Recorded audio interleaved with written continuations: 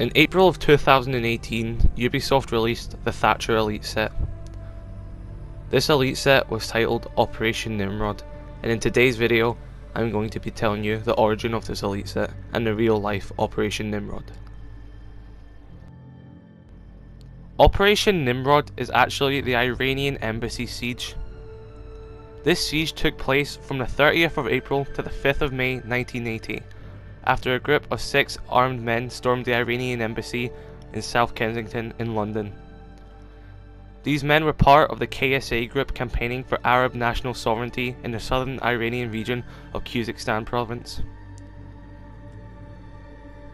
These men took 26 people hostage. Most of those people were staff of the embassy, however some were visitors and one was a police officer defending the embassy. They demanded the release of Arab prisoners from the prisons in Khuzestan and their own safe passage out of the United Kingdom.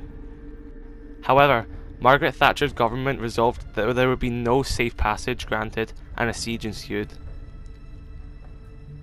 Over the following days of the siege, police negotiators secured the release of 5 hostages in exchange for minor concessions, such as the broadcasting of hostage takers' demands on British television. By the 6th day of the siege, the gunmen had become increasingly frustrated at the lack of progress in meeting their demands, that evening they killed one of the hostages and threw their body on the streets of Britain. As a result of this, the government ordered that the SAS, a special regiment of the British Army, to conduct an assault known as Operation Nimrod. SAS soldiers abseiled from the roof of the building and forced entry through the windows. During the 17-minute raid, they rescued all but one of the remaining hostages and killed 5 of the 6 hostage takers. The soldiers later faced accusations of unnecessarily killing 2 of the 5, but an inquest into the deaths eventually cleared the SAS of any wrongdoing. The sole remaining gunman was prosecuted and served 27 years in British prisons. And now that brings us to today.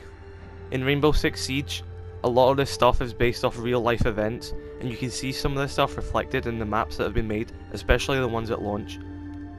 And now we have this Elite Thatcher set, and it's a really nice homage to the SAS soldiers who put their life on the line during that siege, and it's really good that games like this can respect them and honour them in a way like this. So, that's all I really want to talk about in this video. If you didn't know about this, now you know. Every Elite skin in this game has an actual history to it, if you didn't know that. So that was the history of Thatcher's Elite skin.